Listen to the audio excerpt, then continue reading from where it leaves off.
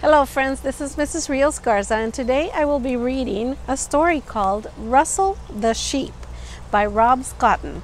The story is written in English, but on another story time I will be reading it in Spanish as well. So if you want to look for it in Spanish, you can. This is the title page, Scotton's Russell the Sheep.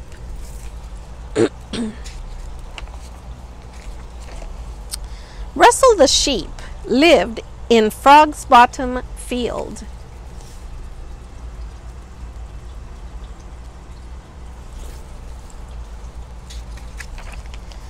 At the end of a very long, busy day,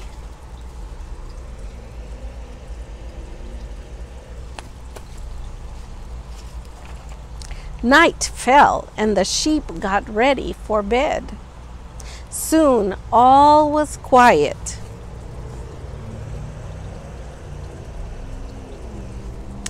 Except for Russell. No matter how hard he tried, Russell could not fall asleep.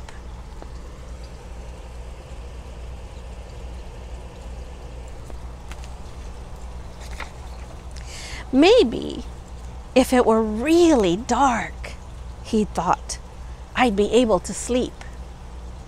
But the really dark really scared him. Perhaps I'm too hot, he thought.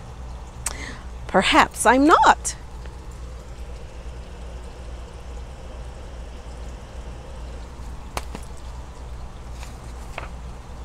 Russell pulled up a pillow, but the pillow hopped away, hopping mad.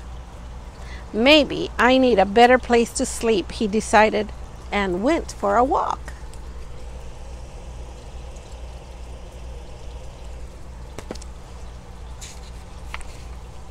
Russell spied the trunk of the rusty car. It was too cramped. He tried the hollow of a tree. That was too creepy.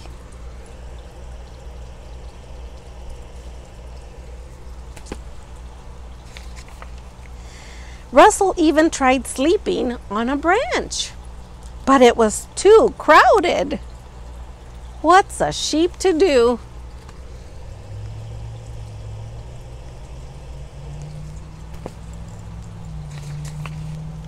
Russell thought he would never get to sleep, but then he had a brilliant idea. What if he tried to count things? That would make him fall asleep.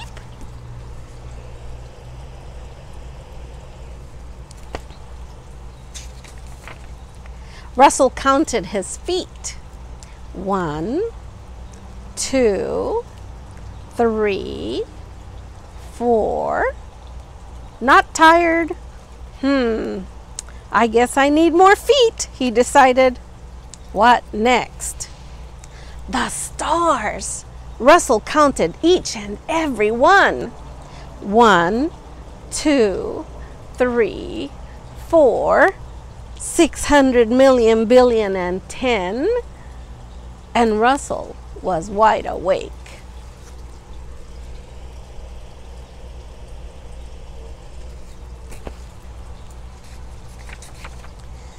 He counted them again. 600 million, billion, and 10, and still wide awake. Russell thought very hard. In fact, he thought so hard, his hat went ziggy-zaggy. I know, he shouted. I'll count sheep.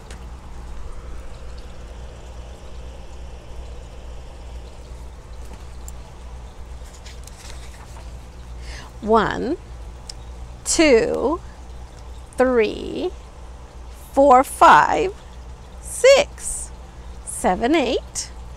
9.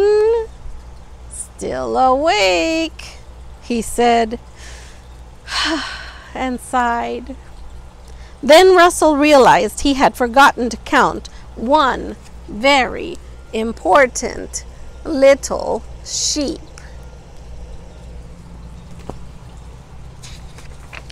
himself. Russell felt a tickle, then a twitch, and then sound asleep.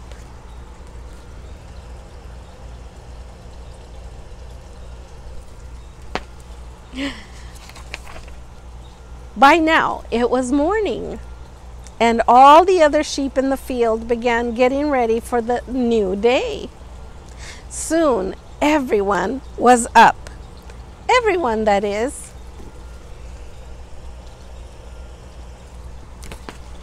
Except for Russell.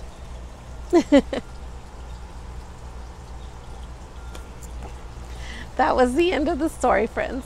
I hope you enjoyed the story Russell the Sheep by Rob Scotton. I enjoyed reading it to you. Until next time, friends. Bye.